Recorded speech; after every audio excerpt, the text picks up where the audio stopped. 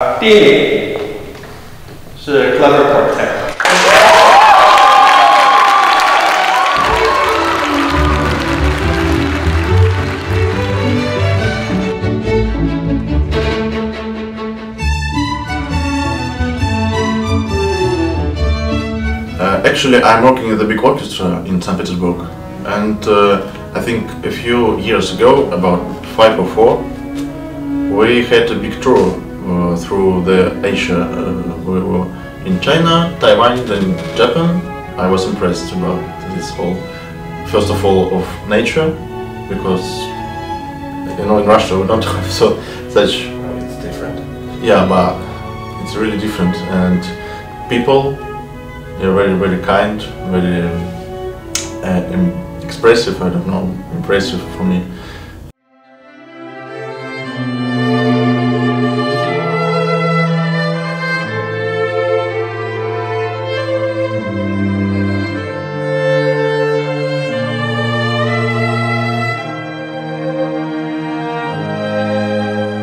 Well, there are plenty of challenges, I have to say, because we're not that familiar with Taiwanese music, and so we were wondering if we can do something with it in our way, or should we stick to the traditional performance of the Taiwanese music. And so we decided we did kind of both. So we listened to a lot of Taiwanese music, YouTube, I don't know, Spotify, wherever we can, and but then we tried to put something, our souls into it, so our European Russian souls into it, and then to make a mixture of this in the whole repertoire which we are presenting for the competition.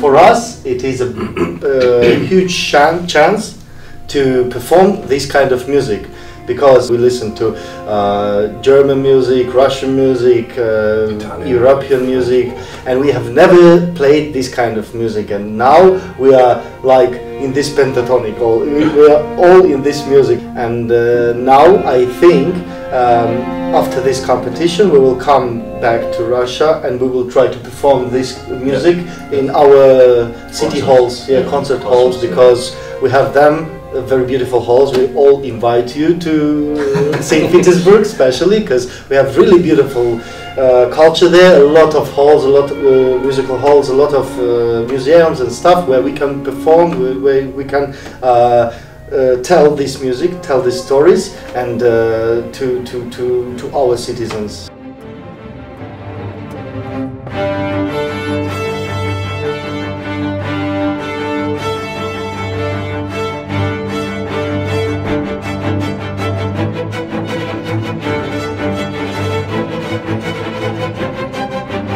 Hope to see you soon. Oh, really? Yes. 3, that's